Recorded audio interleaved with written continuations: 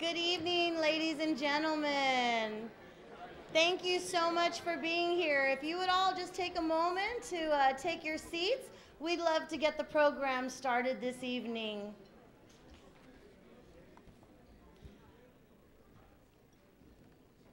Thank you so much. I really appreciate that. My name is Crystal Vargas, and I'm serving as the Executive Director for the West San Antonio Chamber of Commerce, covering the Southwest, the Northwest, and the entire western sector of San Antonio. And we're proud to be here tonight to honor our 20th District Congressman Charles Gonzalez.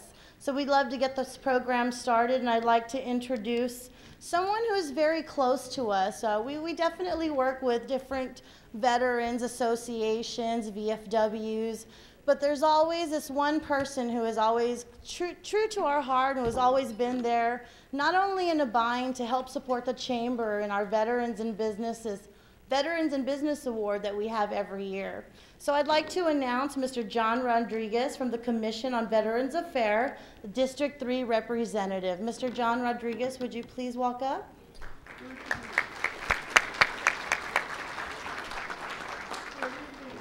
Audience, please stand for the presentation of the colors to be done by VFW Post 76 Color Guard, the oldest VFW post in the state of Texas. Remain standing for the Pledge of Allegiance. After they leave, we will have the invocation. When the flags are posted, properly salute. Color Guard, present colors.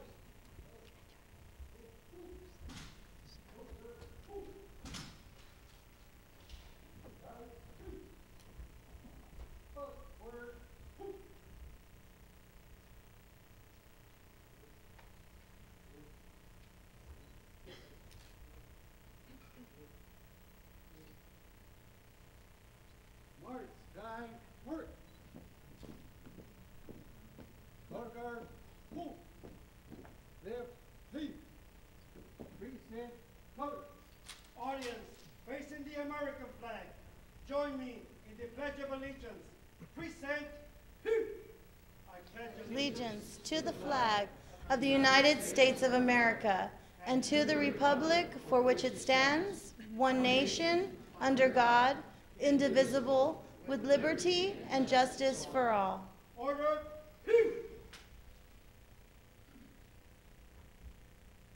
right, word,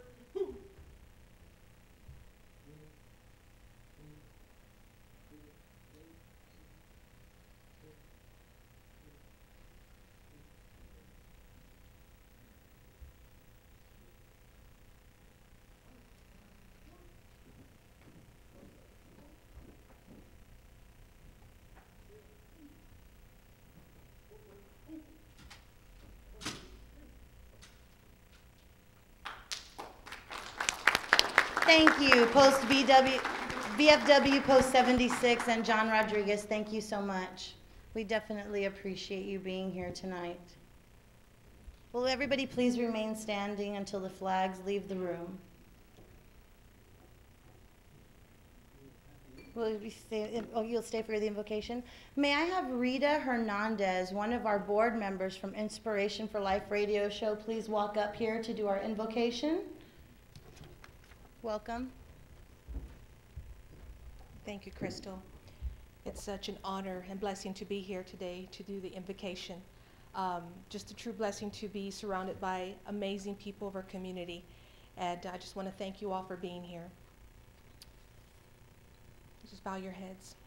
Just want to thank you, Lord Father God, for everything that you're doing for this evening, Father God, for putting your hands and blessing everybody here this evening for this 11th annual State of the District featuring Congressman Charles A. Gonzalez.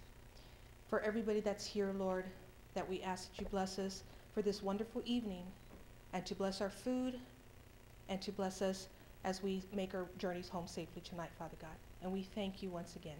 In Jesus' name we pray, amen. Thank you.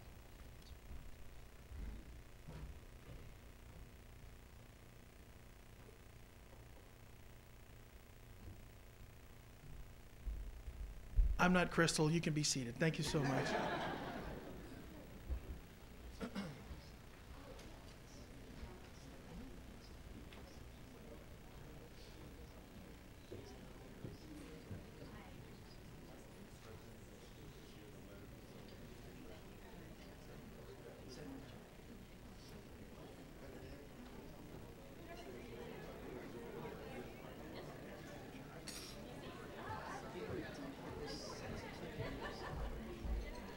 At this moment, we'd like everyone to take a few moments to enjoy your dinner, and we'll start our program in about 15 to 20 minutes, so please enjoy.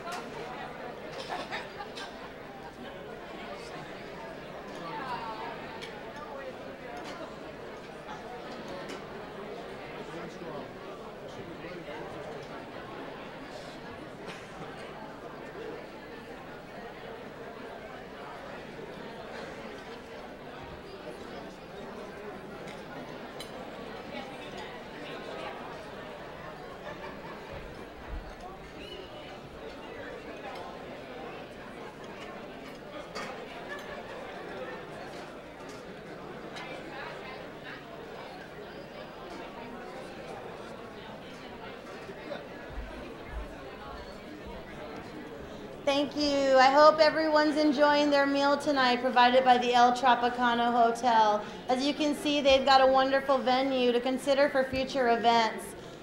I'd like to take a quick moment to introduce our brand new chairman, Mr. Gabe Farias of the PRMP Group of Texas, which is a local marketing firm here in San Antonio.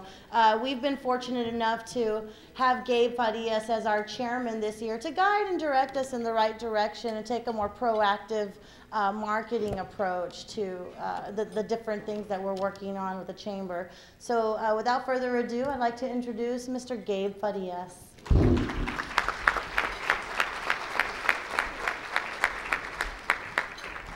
And as I promised Crystal and my wife, I will keep it real short because I'm looking at this agenda and I'm thinking, what's this idiot Gabe Farias doing speaking with such distinguished individuals? Guys, thank you so very much for coming out today. I am the new chairman of the board for the West San Antonio Chamber of Commerce. This is the chamber on the move. We're doing some fantastic things, both out in the community, whether it's initiating our first ever health fair or doing things for our members like having golf tournaments or having these wonderful events where we're here to honor the best of the best, not only locally, but in Washington, D.C.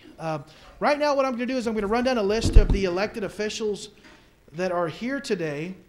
First off, Congressman Lloyd Doggett. Congressman Doggett is here from Austin. Thank you so much. A true champion for the cause. Also, sitting on stage with us, Representative Joaquin Castro is going to be speaking with us a little bit later. And I got to say, I may be a bit biased. This next guy is my favorite politician, bar none. State Representative Joe Farias, District 118.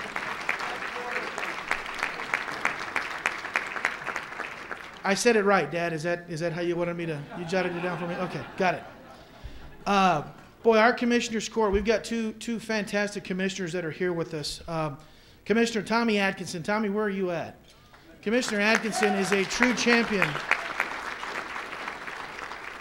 And this next individual is absolutely everything that is good and great about the western sector of San Antonio. A true champion working at the courthouse, and that's Commissioner Paul Elizondo.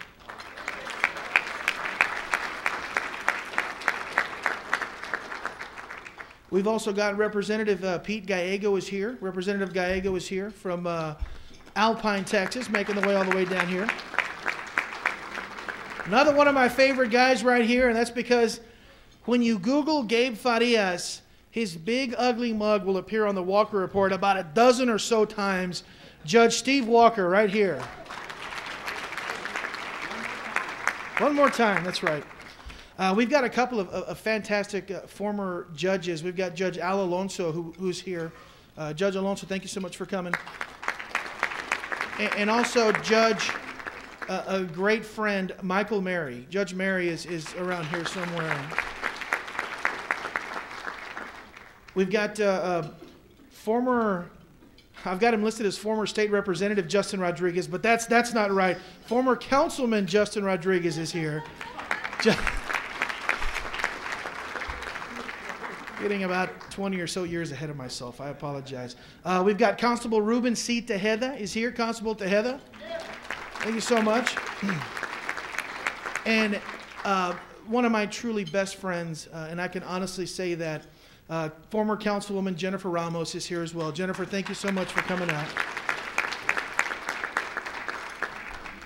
out. Boy, that's a pretty distinguished list of Democrats. Boy, it's kind of a who's who of Democrats in this room. I'm almost frightened to say that if something were to happen to this room, the biggest name in Democratic politics would be like Reed Williams.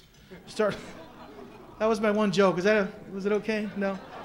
Just don't tell Reed I said that, please, because he's actually my councilman. I've got to acknowledge this next individual. Even though she's not an elected official, she meant a lot to the West San Antonio Chamber, and that's former President Mary Cruz. Mary, where are you at? Thank you, Mary. We've got several board members from some of the organizations that are here today from the San Antonio Water Systems. Robert Anguiano and Samuel Luna Guys, thank you so much for coming out today. Come on, you can even clap. You can clap for everybody. Come on. There we go. From the San Antonio River Authority, several individuals that mean a ton to that organization. Robert Rodriguez, Mike Lackey, Robert Ramirez, Olga Liscano, and Adir Sutherland. Thank you so much for coming out from the San Antonio River Authority. From VIA, we have board trustees Gerald Lee, Dr. Richard Gambita, and Lou Miller. Guys, thank you so much. I'm a third of the way down, so just bear with me. I'm joking. I'm almost finished. John Rodriguez, where's John at? Boy, let me tell you something. When you talk about veterans' causes, and when you talk about fighting for veterans, we got a ton of elected officials that already do that. The one guy in this room who's not an elected official that probably does more, with all due respect, is Mr. John Rodriguez, who sits on the Veterans Commission for District 3. John, thank you so much for all that you do. From Port San Antonio, and I got to tell you, before I introduce these board members, Port San Antonio means a tremendous amount to the West San Antonio Chamber of Commerce. They're big supporters. Andrew Anguiano and Maria Elena Toralva Alonso. How can I get your name wrong? Thank you so much for coming out. Thank you so much. Only 17 more names. Guys, I got to recognize our board members, the West San Antonio Chamber. We've got a brand new board, and they are just doing fantastic things with this organization. They are involved, and they are seeing our projects and our goals and our missions and everything that we have going on. They're seeing they're seeing everything to fruition, and they're doing a fantastic job representing this organization. Teresita Aguilar from Our Lady of the Lake University. Teresita, where are you at? Thank you so much. Miss Rita Hernandez from Inspiration for Life. Rita. Thank you, Rita. Mr. John Leal from CPS Energy.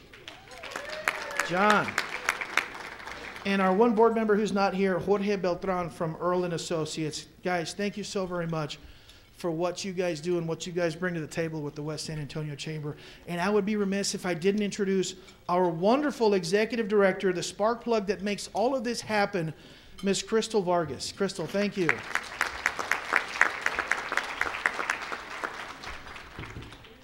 I was told I could only speak for 5 minutes, and I think I've spoken for 6 already. So I'm just going to say a couple of things about what we have going on with the West Chamber. We've got some great events coming up. Everybody has great events, but we have some fantastic ones, some ones that really are outside the box thinking events.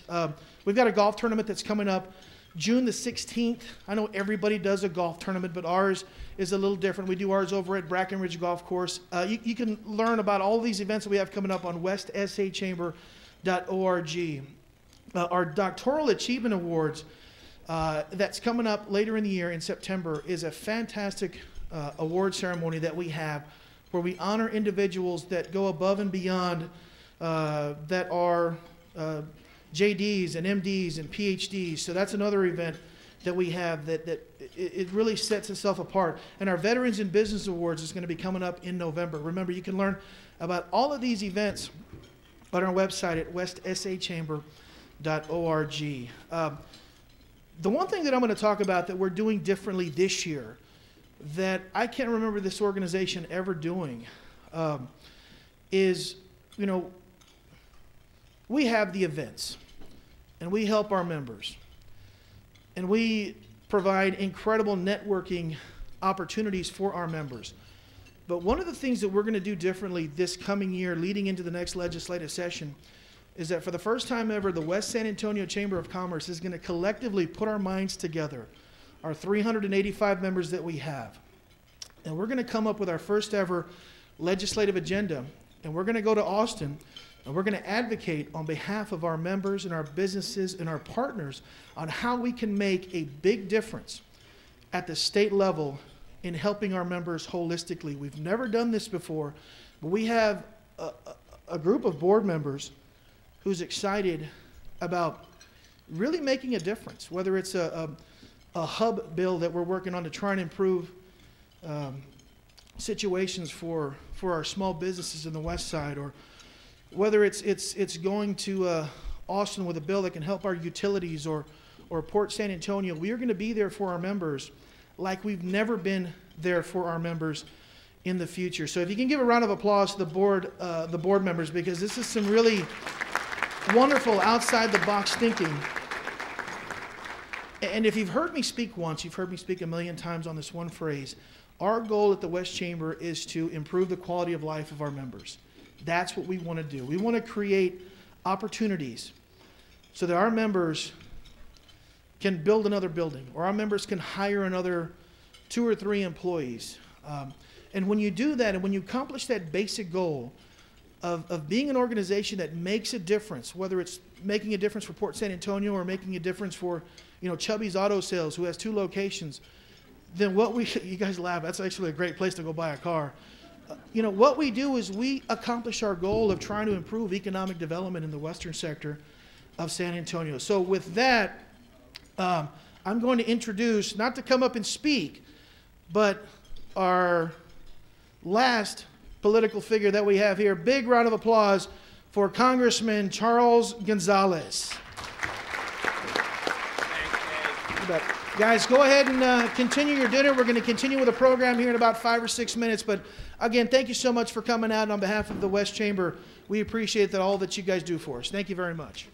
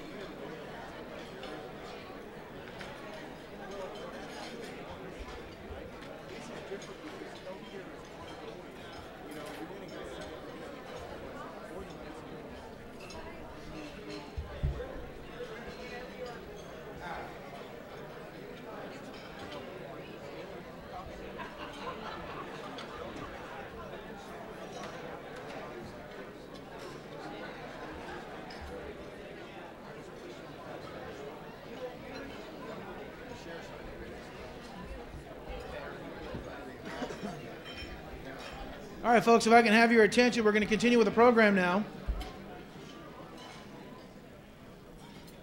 The individual that I'm about to call up right now is somebody who has been, absolutely and utterly fighting the good fight. And I can say this, that the one thing that I dislike about this guy, woohoo, everybody's looking at me, is that he's not going to be in Austin next year. That's the one thing that just absolutely kills me, because he has been there and he's been fighting for everyone. And I talked a little earlier in the chairman's reception. These guys, they fight for individuals. It doesn't matter what side of the partisan alley they sit on. They make decisions and policy based on what they feel is the best for us locally and for us here in the state of Texas. And nobody does that better than our next speaker, Representative Joaquin Castro.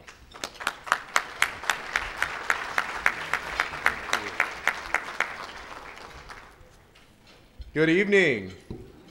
Thank you, Gabe, for the introduction. And it is so wonderful to be here with everybody from the West Side Chamber, and Crystal and all of the staff from the West Side Chamber who, over the years, have helped build this organization into what it is today.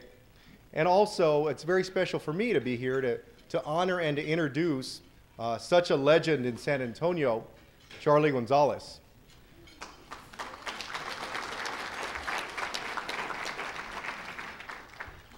You know, there are, on the west side, a very special part of town for me. It's where my brother and I grew up. I tell people that my upbringing was a tour, literally a tour of the west side. On the west side of town, there are certain hallmarks that everybody knows. Whether it's Lanier High School, La Tecla, Fox Tech, where my dad went, Guadalupe Street, the mural of Henry B. at Estelas. Of those hallmarks, when you think about the names of politicians and public servants who have done so much for our community, there is one name that stands above the rest, and that is Gonzalez. And we here today honor not just a man who served in Congress since 1999 and who has done incredible things for our city, but also somebody who is part of such an incredible legacy. I don't have to tell you that this is historic for our city, because when Charlie retires from Congress in January of 2013, it really will be the passing of a torch and the closing of a long and wonderful chapter in our city. His father, Henry B., was elected in 1961 in a special election. And this city has gone through such incredible and wonderful changes over the years, owing in large part to the work of Henry B. and to the work of Charlie Gonzalez. You think about Charlie's tenure in Congress over the last, I guess, 13 years, it will be, 13, 14 years, almost every single part of our city has changed for the better. Our colleges and universities have grown incredibly. We now enroll over 100,000 students at our colleges and universities, more than Dallas, more than Austin, more than many major American cities. The amount of federal money that we've gotten for our colleges and universities has grown incredibly. You think about our economic expansion and how Congressman Gonzalez and others in Texas helped the city react after 1995 when, through BRAC, Kelly Air Force Base, which had ushered thousands of families into the middle class, was closed. And all of the work that Charlie has done to make sure that the aerospace industry, that Boeing and Lockheed Martin and other companies at the port have provided jobs for our city and have continued to grow our economy. There is almost no sector that has been untouched by the work of Charlie Gonzalez. His term in Congress has been a special one. His legacy is one that will go on for a very long time. And it was very bittersweet for me. You know, I've been telling the story on the campaign trail about the day that I heard that Charlie wasn't going to run for re-election. And I hope Charlie won't mind if I tell the story real quick. It was the day after Thanksgiving, and it was about 5 o'clock in the afternoon. And I had been running for Congress in a different district for about 5 months at that point. And so this was finally a chance for me to rest.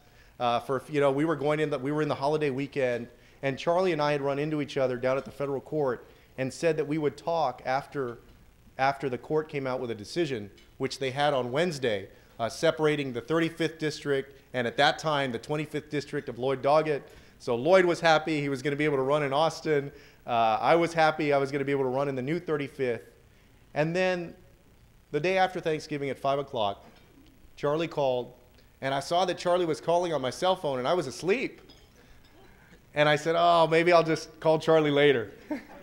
Well, thank God I answered the phone, because I answered the phone, and Charlie said, Joaquin, I called to tell you that I'm not going to be running for re-election, and that I just told my mom and my family 2 days ago on Wednesday.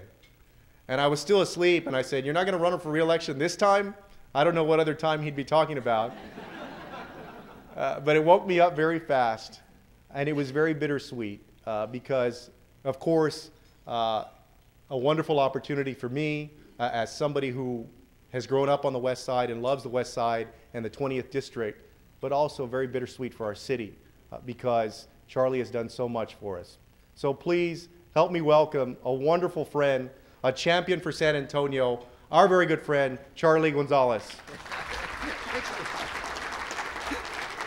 Oh, no, thank you. Oh, please be seated. Thank you very much. Thank you. No, Joaquin, thank you.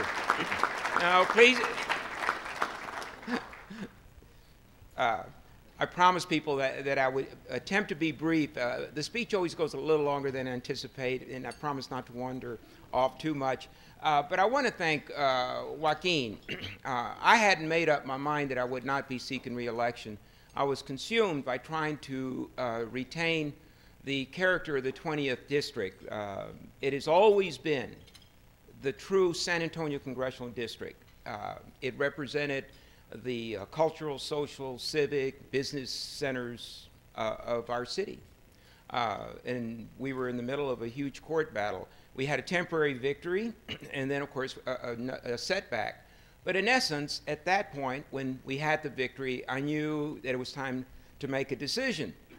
And what I told Joaquin that he probably found out that I wasn't going to seek re-election before many of my family members, because the way I set it up was the night before I got my nephew, who has everybody's email address, and I said, okay, you know, don't say anything. I didn't even tell none of my brothers, sisters, anybody. I said, but tomorrow at this specific hour, I want you to start calling the family and telling everybody. And the reason is because I knew that as soon as the release went out, it was going to be out there. I wanted family to know first. But the first person that I personally called was Joaquin.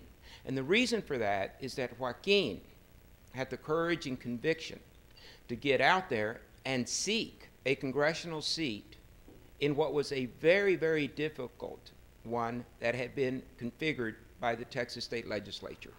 And so I figured if anyone has earned the decision to switch to what we call the San Antonio congressional seat, it was Joaquin. So I called Joaquin right away. I couldn't tell that you were sleepy or anything, Joaquin, but I could tell that you, it was decision time and that you needed to start talking to family and friends and supporters. But, you know, my prediction is that as I leave in January, Joaquin will be raising his right hand and will be elected to the United States Congress.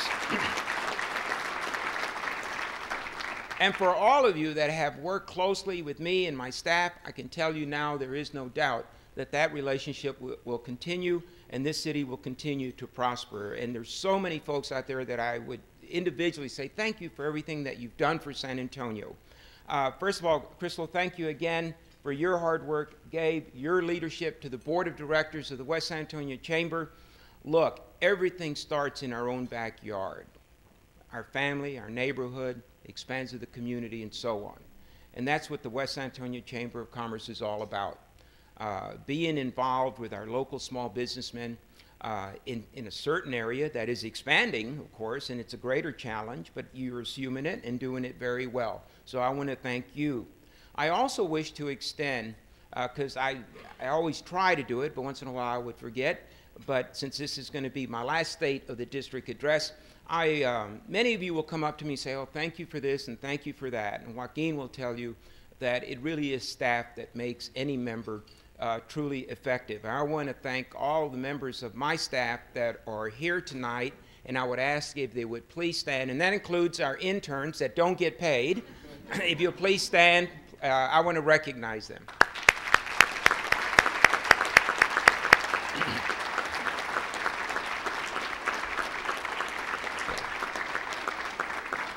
My father prided himself on having constituent services second to none, and I inherited some of his great staff that still work with me, and I've just been truly blessed. They gave me guidance, they told me how to actually do things, and they recognize, they would say, well, who is that? And say, no, that is someone that had a veterans claim, but now it's going to be Social Security and so on.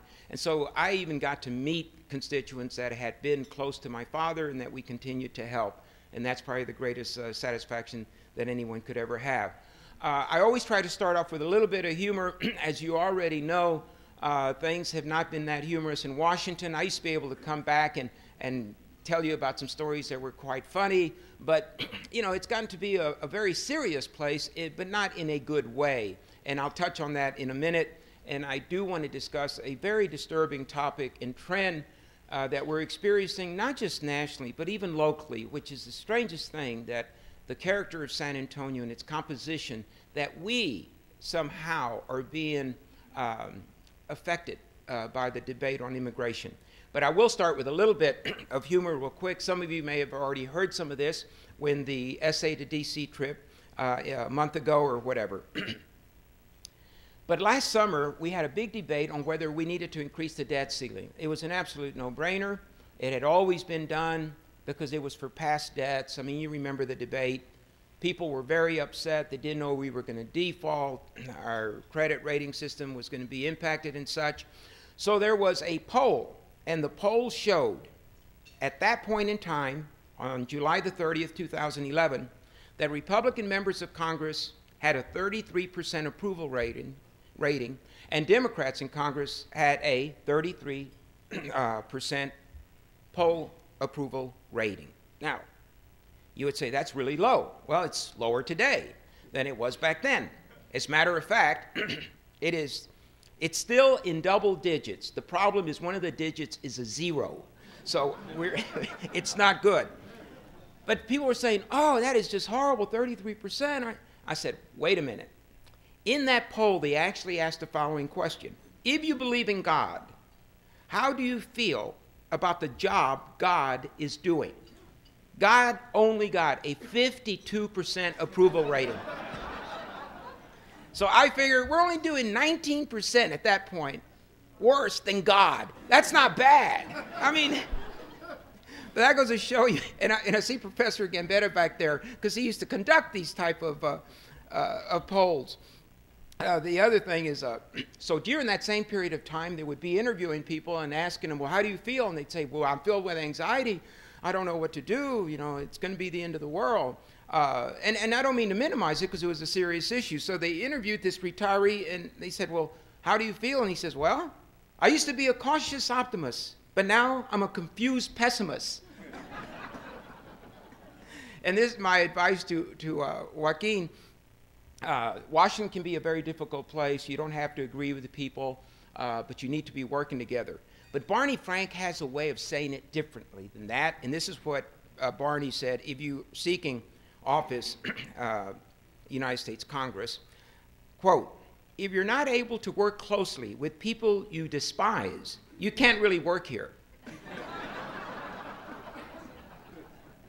And the last thing is that we don't take ourselves sometimes too seriously, especially the political part, you know, the talking heads, all the different programs. You'll get invited, Joaquin, and, you know, they want you to say something outrageous, and they want to take everything incredibly serious, and it's got to be divisive and such. And this is the way George Will had an article, and he quoted Eugene McCarthy, and he says, being in politics, said Eugene McCarthy, is like coaching football. You have to be smart enough to understand the game and dumb enough to think it's important. And there are very important things that we do in Congress, and there's some things that aren't as important, but we elevate them and it gets in the way of the debate. My topic tonight is a very serious one, and I'm going to try to get through this because I know that it's, as we refer to Wednesday nights as school night, meaning we all have to go to work tomorrow. And my final state of the district address is why is a national debate on immigration, how it impacts all Latinos, the undocumented and the citizen alike, and how we resolve the issue will determine the future, not just of our Latino communities, but of our nation. And it's a heavy topic, and it's a serious topic, but there's so much at stake. And we should be very familiar with its nature, and we should try to figure out the answers. And San Antonio and Texas can be role models if we really wanted to. We don't like discussing this. I understand that, because it's a difficult one and a disturbing issue. But the immigration debate regarding the undocumented spills over to all Latino citizens in this country. You don't have to look any further than here in San Antonio. Explain to me how a basketball team outside of Austin can come and play Lanier and start chanting USA, USA, and Arizona, Arizona.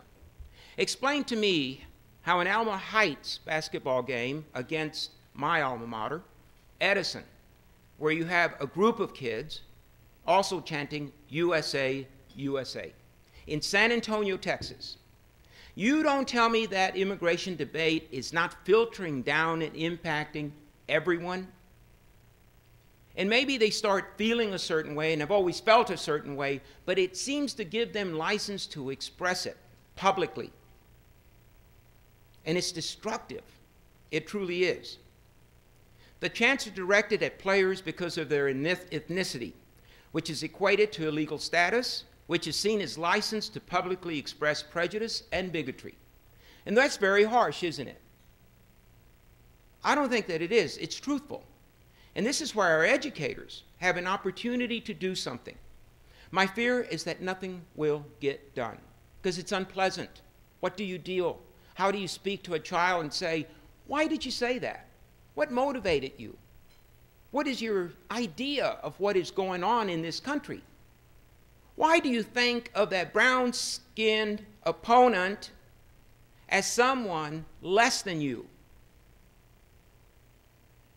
At 66 years of age, and Paul, you know exactly what I'm talking about, we've seen it, but we thought we had really progressed. The question is, have we really progressed? And where are we today? For San Antonio, a majority-minority city, for Texas, a majority-minority state, and for Latinos in general, we say that the issue of immigration is important, but that it is not the top issue. And Joaquin understands this because we get pigeonholed. They'll invite Joaquin to go and talk, but only about immigration. They'll invite me, but only about immigration. And at some point, you really feel, limited by the fact that you are Latino and they just want to talk about immigration. We want to talk about education. We want to talk about healthcare. We want to talk about jobs and having a skill set that allows us to be relevant in a global economy. We want to talk about Social Security. We want to talk about Medicare. We want to talk about national defense. And so I always felt, and even as chair of the Congressional Hispanic Caucus, I always felt, you know what? I actually know something about energy. I actually know something about telecommunications. I actually know something about healthcare. And they just want to talk about immigration. But you know what I've realized? That you have to talk about comprehensive immigration reform because it will impact all those other issues that are so important to us as a Latino community, but to the entire United States, whether you're Latino or not. And this is the whole thrust of my address tonight. It's not a Latino-specific issue. It is a United States issue. So let's start off with the realities of demographics. By 2050, the Latino population will triple, while the non-Hispanic white population will remain essentially flat. In an October 2011 Express News article, William H. Fry, senior fellow at the Brookings Institute, and Dow Myers, urban planner from the University of Southern California, were cited for the following. The 2010 census showed Hispanics accounted for all U.S. population growth of children under 18 years of age since 2000. Under 18 years of age, Anglo population declined by over 4 million in the past decade. During that same period of time, the Hispanic under 18 years of age population grew by nearly 5 million. Only 51% of the United States population under 5 years of age is Anglo. A quarter of the entire group is Hispanic. 73% of the nation's 50 to 64-year-old population is Anglo. From the Department of Labor, Hispanics represent 1 out of every 3 new workers entering the United States workforce in 2011. By 2025, that number will increase to 1 in every 2 new workers. Now, what about the reality and the inevitable consequences of those figures that I just tossed out to you? Well, Mr. Fry makes the following comment, quote, "This trend undoubtedly brings some challenges of racial generation gaps. The disconnect between older white and a younger, more diverse population who may not understand where their interests intersect." And we've done a horrible job of doing that. If anything, we don't have that discussion, how we must rely on one another. I just read to you what should be some really startling demographics. And we have not made a point to those that are fearful of this new majority that their future rests with that new majority. It really does. Now, Dal Myers, what his observation was, if not for the rapid infusion of immigrants and their children into the United States population, the U.S. would likely fall victim to the same stagnation in economic and population growth found in other industrialized countries such as Japan, where the birth rate is too low to sustain the dependent elderly population projected to retire in the coming years. So what does Ron Brownstein is writing in the National Journal? Now just remember what Mr. Myers just said about the elderly population projected to retire. This is what Mr. Brownstein cites. Social Security and Medicare serve 40 million beneficiaries today. By 2030, it will serve 80 million. 80 million. 4/5 of today's seniors are white, and that proportion will not change for decades. So you make the conclusion, you make the connection, and we're not making it, and we're not explaining to people why we are invested in each other. I'm going to throw out some other facts, and this kind of basically tells you the challenge. 227,500 children born here last year in the United States had at least one parent who was an illegal Mexican immigrant. This is Robert Smith of City University in New York. Quote, "The key to what kind of citizen those children will become is how they're being educated and incorporated now." Incorporated, I would have used assimilated. How they're educated and how they're assimilated. He didn't say tomorrow, he didn't say in 10 years, he said now. We're behind. We're behind, and terrible consequences await us if we don't speed up the process. There was a Harvard study by Hirokazu Yoshikawa, and this was cited in a New York Times editorial of May 27, 2011. Professor Yoshikawa estimates that 4 million preschool-age children of immigrants are American citizens. Their hindered development will haunt this country. There is a price to pay for our ignorance and for avoiding facing the reality. So how do we respond to this reality? Let's start off with education. And the reason I say education is because a lot of people just believe that the sheer numbers of Latinos, that the sheer weight and quantity of Latinos will break down that door to opportunity and to responsibility, because we know with opportunity goes responsibility, because we know that with opportunity, people expect more of us. That door will not open by the sheer weight of numbers. It will not. It's better to find the key that unlocks the door to opportunity, but we have to be prepared to take advantage of that opportunity and then assume our rightful responsibility as residents and citizens of this great country. So what do we do about education? Recognizing the challenge, what have we done? Texas is and should be a poster child for the opportunities and challenges that minority populations and immigration present, both legal and illegal migration. By 2013, Texas will have 185,000 additional students as compared when the Texas legislature last passed the budget. And Joaquin's an expert on this because when I was researching this, his quotes were all over the place about the shortfall. There was a story in the news, Express News back in April the 4th of last year. The debate's going on. We know what's going to happen with education. An education staffer said it would be the first cut in the foundation school program since its 1949 enactment. Follow-up story, August 20th, 2011, Express News. In the last decade, school enrollment in Texas grew by 874,000.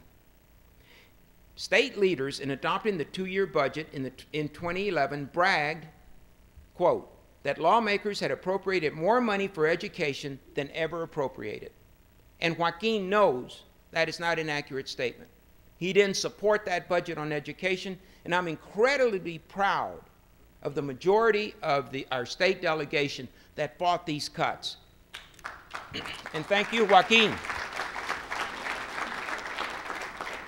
I've been at gatherings where state officials get up and make the representation that there's more money than it has been appropriated in the last session than ever before, historically speaking. So how do you reconcile that with the reality? Paul Colbert, school finance expert and former state legislator, was interviewed, and he said, while Texas has increased general spending for public education by about $10.5 billion from 2002 to 2003, compared to the 2012-2013 cycle. However, public education funding actually is $537 less per student than it was 4 years ago. They didn't do the math. Yes, you appropriate more money, but not enough to address the increased enrollment of students. But it's a fact. You can still say we've appropriated more money than we ever have before. Now, it comes out to be less per student, but who's checking? Now, you might say, well, who's this Paul Colbert? You know, probably a former Democratic state legislator. Well, I'll just go ahead and quote the Republican Texas Education Commissioner Robert Scott, February 6, 2012.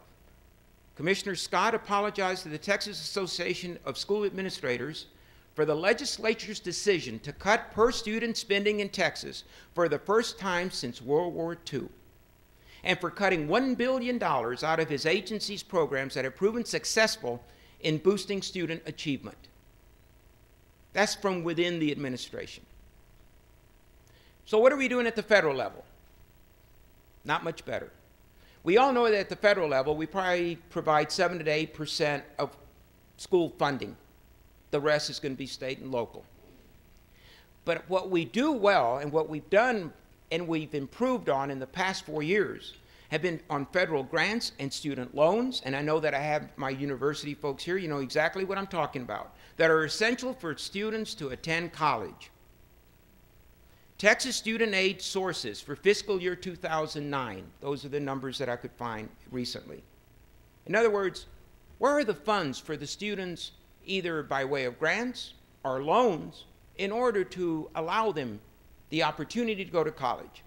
At the federal level, we provide $44.7 billion, or 74% of all monies available. Institutions provide $970 million, or 15%. The state provides $447 million, or 7%, and then other sources provide about $287 million, or about 4%. What about Pell Grants? I know I've got my university officials here. You know what a Pell Grant is. Locally, Our Lady of the Lake has about 63% of its student body that receives a Pell Grant. St. Mary's, about 53%. The University of the Incarnate Word, about 41%. So what are we doing at the federal level? We're going to increase the interest rate that we charge students for student loans, and we're going to reduce the monies available for Pell Grants. We are going to make it more difficult for those kids to go to college, to find that key that will open the door to opportunity.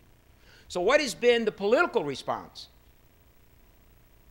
to the need for comprehensive immigration reform so that we can educate everyone and we can assimilate into mainstream American society? It has not been good.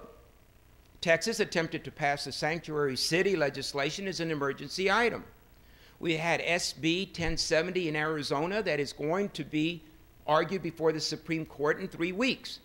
We've had HB 56 in Alabama, which is even worse than SB 1070 in Arizona. And I've been to Alabama, and I can tell you the purpose of that law. And we've had the introduction of similar legislation in many other states. The national debate, nothing but opposition to comprehensive immigration reform, using fear, anxiety, and the insecurity that the recession has visited on our society. This approach, the political approach, what we're doing with education, not only ignores finding solutions that work in the best economic interests of our country, but engenders prejudice that extends beyond the undocumented, but touches and impacts all Latinos. Many of you are going to disagree with some of the things that I say here. I sincerely believe it. Unfortunately, I think it's going to play out this way unless we find the common ground, unless we understand that we are a community, and we will have to depend on one another. But you ask me, why the disconnect? Why aren't we making the association? Why are we doing this with education? Why are we doing this with Dream Kids? Why are we doing this with the lack of comprehensive immigration reform? Harold Myerson, on July 13th, in a Post article, wrote as follows, and I'm paraphrasing. There are those, to be sure, have long waged a war on government, but only now has it become an apocalyptic and total war.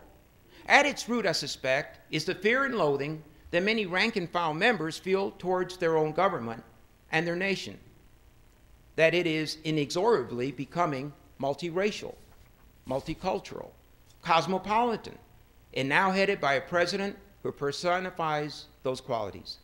That America is also downwardly mobile is a challenge to all of us. But for some people, the anxiety that our economy evokes is augmented by the politics of racial resentment and the fury that the country is no longer theirs.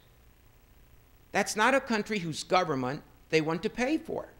And if the apocalypse befalls us, they seem to have concluded, so much the better. That's what's really going on in this country. I think that was the best description that I had read. And somehow public officials seem to be feeding on this and even getting elected on it, and it is destructive. But there's also a simple political calculation. And this is State Representative Leo Berman from Tyler, who introduced Arizona SB 1070 type legislation in the Texas legislature. His comment on what would happen if we had comprehensive immigration reform or some pathway to legalization and citizenship. Quote, there's 25 million in the United States. You can't listen to 8 million to 12 million numbers that come out of Washington every day. You're going to create in instant 25 million Democrats. He actually said that.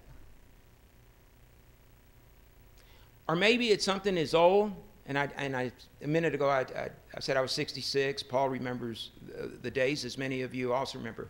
It could be something, too, that is as old as human nature. This is Michael Garrison talking about the DREAM Act. And he's a Republican, and I really respect his writings. This is back in December of 2010, after the November election, and we had lost the House, reduced the numbers as Democrats in the Senate, we passed the DREAM Act out of the House. It went to the Senate. We had 55 votes. You had a majority. We would have the DREAM Act today, but for the filibuster. But what Michael Garrison said was as follows, quote, "Whatever its legislative fate, the DREAM Act is effective at stripping away pretense. Opponents of this law don't want earned citizenship for any illegal immigrant, even those personally guilty of no crime, even those who demonstrate their skills and character. The DREAM Act would be a potent incentive for assimilation. But for some, assimilation clearly is not the goal. They have no intention of sharing the honor of citizenship with anyone called illegal. Even those who came as children have grown up as neighbors and would be willing to give their lives in the nation's cause." And things have only gotten worse since December 2010. We have a chance here in San Antonio to set the example for the state, Joaquin. Then Texas has a chance to set the example for the entire United States. If we don't come to grips to this, I'm not really sure where we go as a nation. Because I will remind you about the demographics, the numbers that I cited to you. Does anybody understand that that younger generation is truly the answer to the future? We've always understood that. Why are we blind now? Is it some other kind of bias or prejudice? What is the fear? I'm not real sure. I've quoted certain writers, and I think they're onto something. I don't know how we're going to do this. Now, I remain hopeful. I leave Congress. Joaquin's going to be there. He's going to be championing comprehensive immigration reform, education, the DREAM Act. And I am hopeful, Joaquin. I think you'll be successful in time. 2 reasons. One, I'm hoping that economic necessity will eventually lead us to a system that will promote education and assimilation.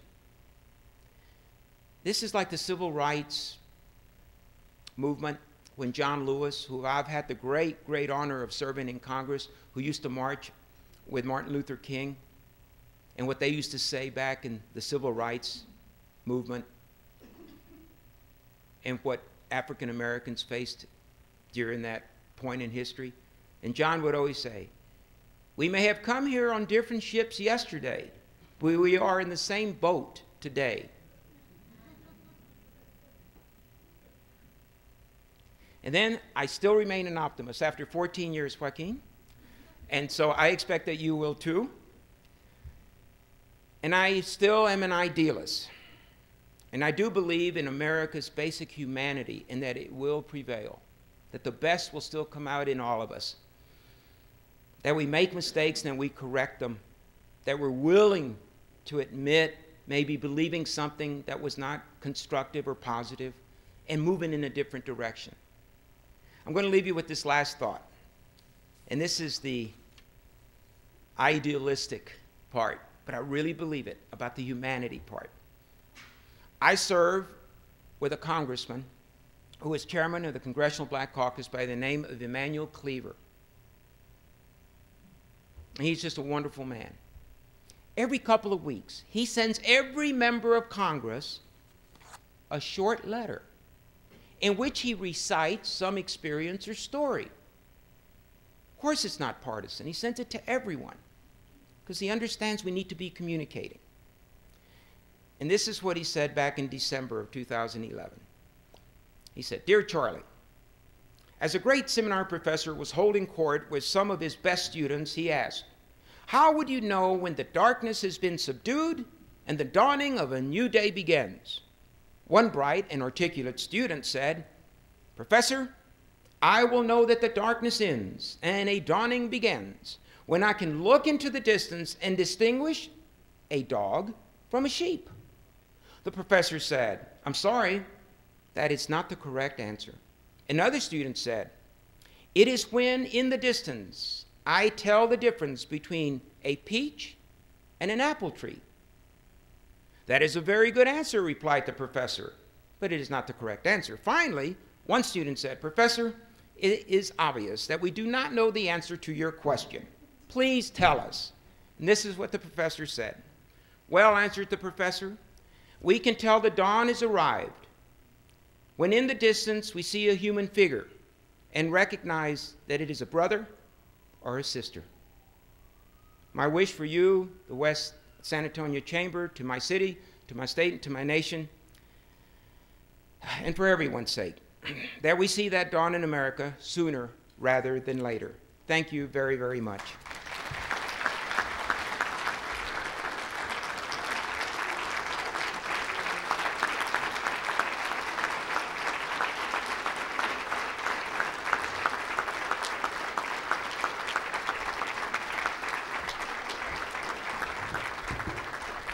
He is truly our Congressman, Charlie Gonzalez. Charlie, thank you so very much, Congressman, for all that you've done. Of course, we got to give him something. Hang tight, guys. Just give me 2 minutes. We're going to present him with something. What do you give an individual who's pretty much gotten just about everything you could possibly get? A plaque? What do you give him? We voted and we chose a Harley. But Congratulations. but we realized we didn't have the money in the budget for a Harley.